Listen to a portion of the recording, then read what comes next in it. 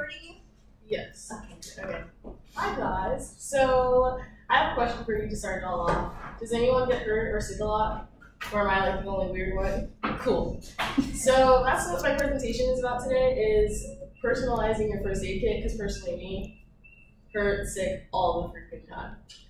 So although you might not need it every single day, it is still important to have around just because those cases where you do need it.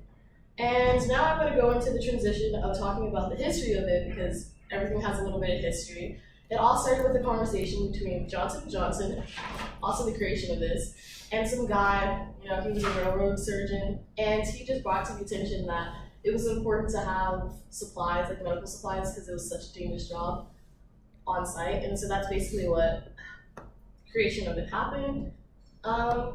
Also, I'm going to start talking about the basic needs for it.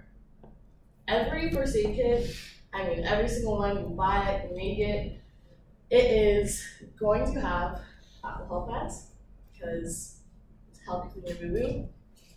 Different size band-aids, which is, yes, you can get it at Walgreens or any drugstore. Also, I think it's important personally for me, I always get hurt, to have Advil or ibuprofen.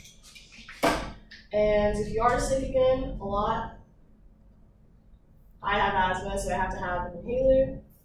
I'm also allergic to peanuts, so I have to have an EpiPen around everywhere I go. Gauze to cover the cuts, anything. And for me, my box is all messed up because it was on sale. But this is allergy pills that I need every single day or else I die a little bit. So I'm going to now transition into an example where I personally needed my first, or I would need my first aid kit. Again, so I'm allergic to peanuts. If I am ever to eat it or am exposed to it, I would have to use an EpiPen. So in case you guys have to do the same thing, I'm going to show you how to do it. So first you would pop off this blue thing and you literally just pull it up, and then you stab it into the person's side right here.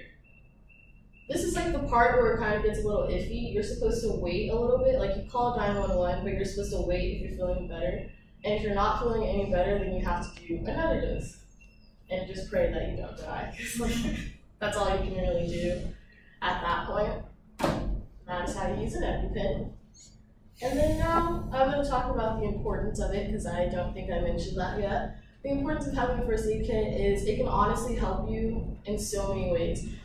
Getting hurt, a minor injury at home, and being able to treat it at home can go a long way, because if you don't treat it at home, then it can get worse, and it's just more convenient. You don't want to pay for a hospital bill to pay for a Band-Aid when you can just simply do it at home.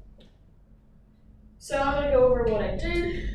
And so obviously I talked about the necessities of what you should have in your personal first aid kit. Get my really cute bag I got from Target. You guys should invest in anyone. I talked about how there should be alcohol pads, Band-Aids, any prescribed medicine that you should need. I also went over how to use an EpiPen just in case of an emergency for me, and why I need my first aid kit. And that is what I went over today.